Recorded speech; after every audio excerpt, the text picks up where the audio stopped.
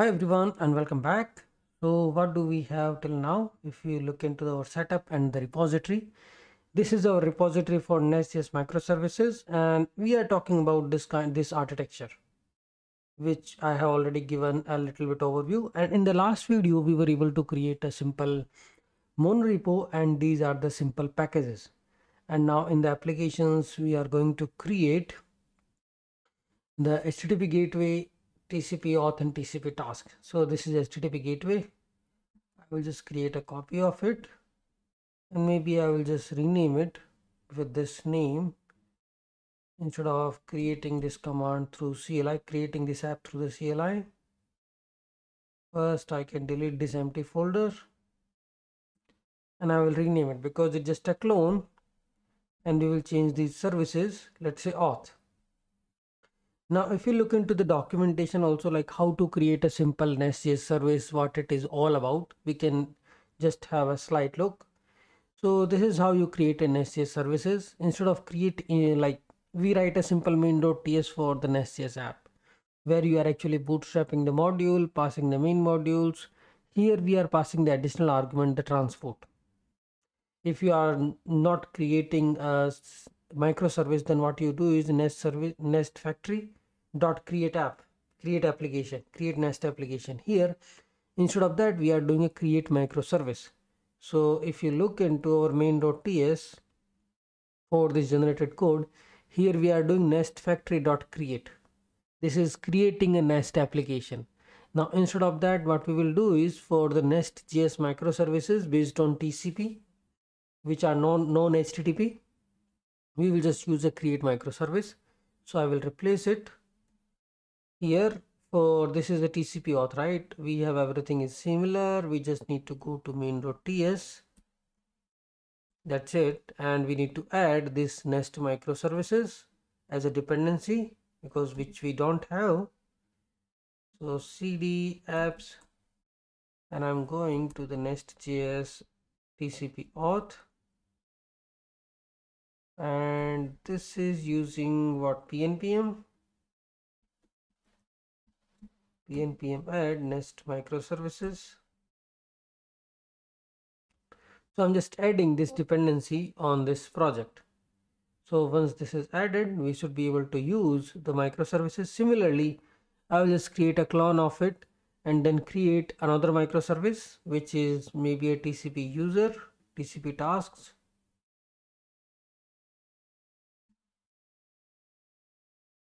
First delete it, create a copy of it.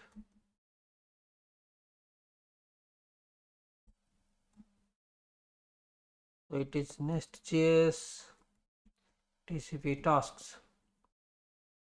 Okay, this is also nestjs microservice. We will just rename all these. I mean, this is we need to provide a proper scope.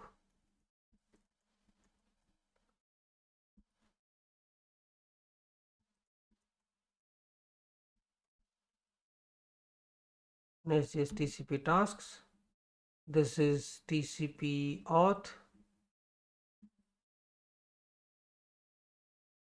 and this is Nest.js HTTP gateway.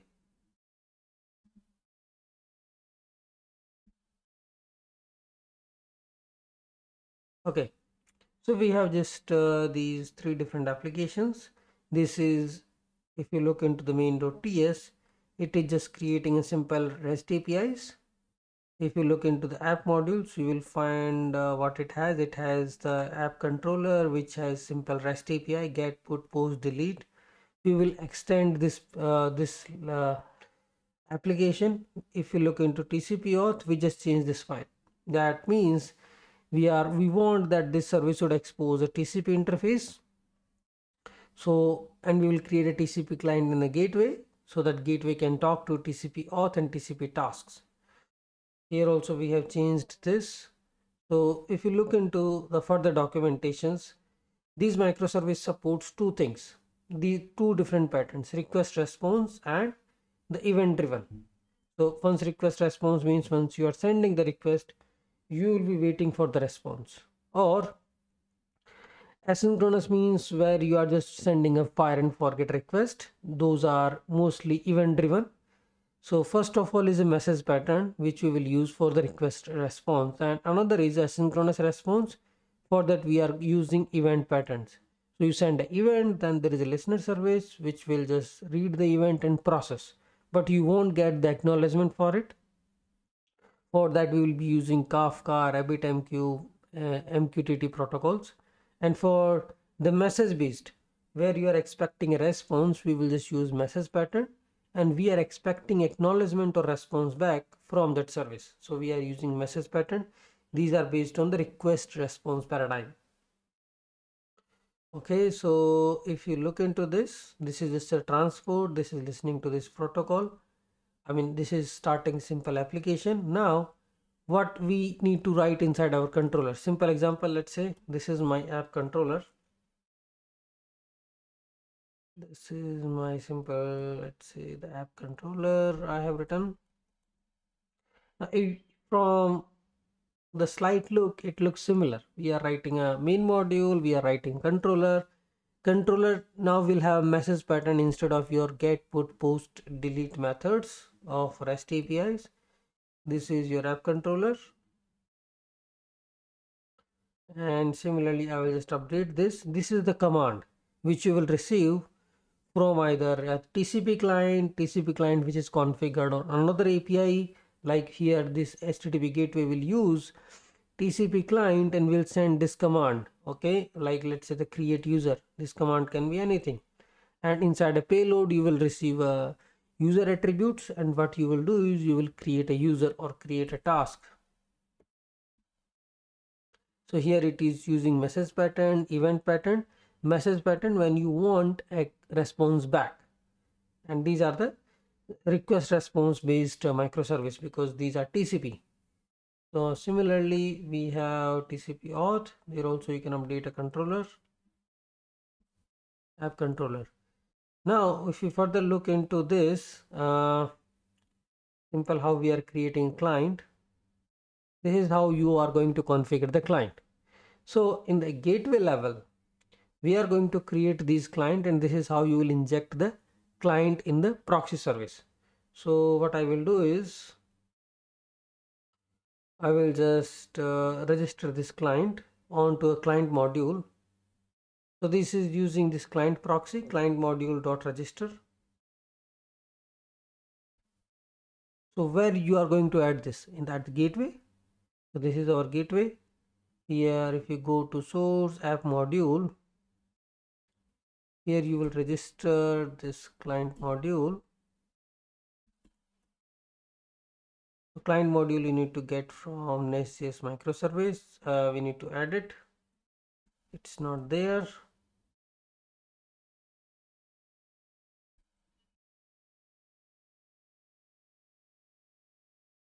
Okay, and the transport, all these will be imported from the Nest JS Microservice. Let's see, it should be there now.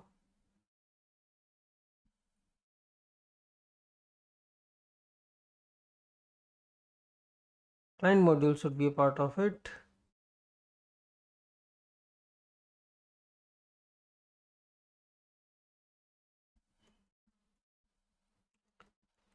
From Nest JS Microservice, and here it is.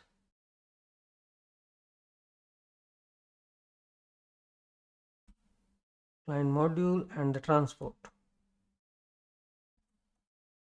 Okay, so what this math service will do is, now you are actually registering a client here. So let's say here we are registering two services. Client module dot register, here it will be auth service because we have TCP auth service, and the task service,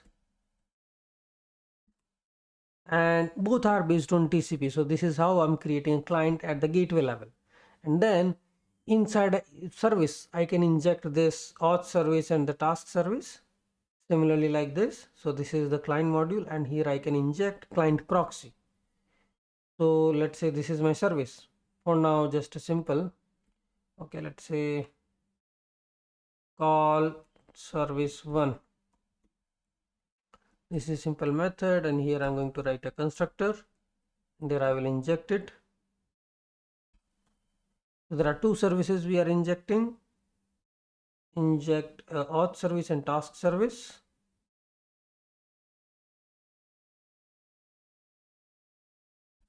This is task service.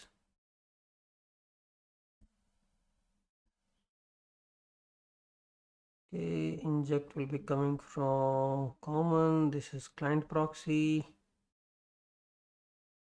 So this is, let's say, auth client.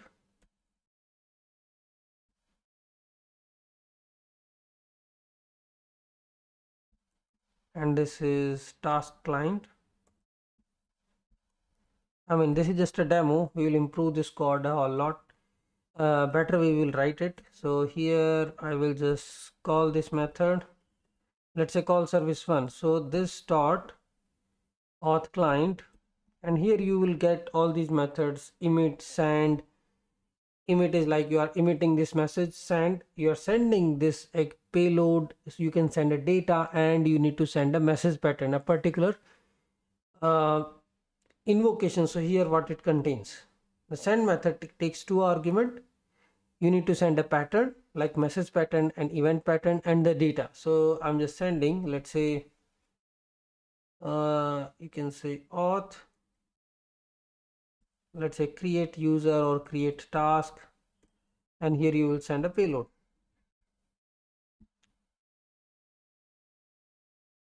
Oh, it is complaining.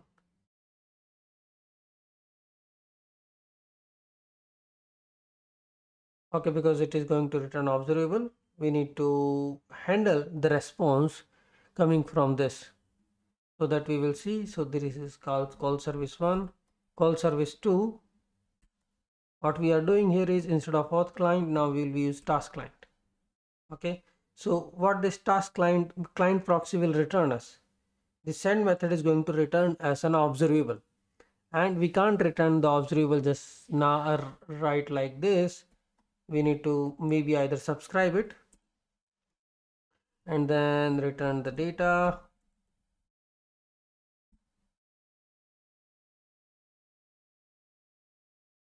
We need to find a way how to deal with these observables.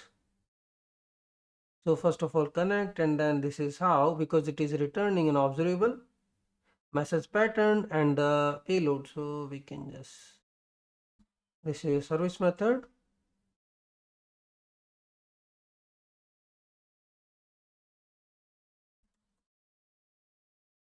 Maybe controller will resolve it.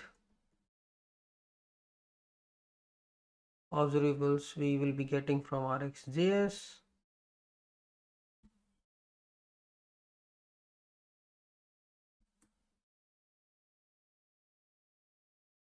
It's not auto importing things.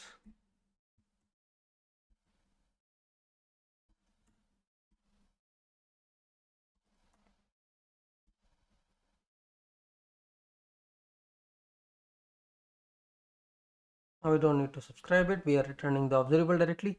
Now what it is, auth client and task client. So this, the only restrictions the Nest.js is putting is, because these are the TCP-based services which you are writing. These both TCP-based services which you have added. One is a auth service and one is a task service. And what we are calling here is create user on the auth service and the create task on the task service. And same message pattern you need to define at the service levels. So here main.ts in the controller, this is my auth service. So here I can say create user, and here I can say create task. That is already there. So this is how these patterns should be similar. And here you will receive payload which you can accumulate here, and then you can do with the payload. Okay, I have received the user data, a simple user sign up. I will just call the repositories, database repositories, and will create a user, create a task, whatever the operations you wanted to perform, that is possible. The only way is, trickiest way is how we register these services. That will be done at the root module or the domain module, and how we are calling these services after injecting them. So you just inject the auth service and the task service, and then create a client instance and just do a dot send. There is another, is a dot emit. I think that is for the event patterns. Let's say you wanted to send a emit a event to a particular Kafka or RabbitMQ service. There they will use event pattern instead of message pattern. So it's just like a simple bootstrap of these three different services. What my objective is, in the gateway we will write some real world APIs. Let's say create user, sign up user, update permissions, create permissions, and then auth service will deal with the creating a user, creating a token, and the task service. Once user logs in, you should be able to do some CRUD operations and add the task service. So let's finish this in the next video, and then we'll proceed further.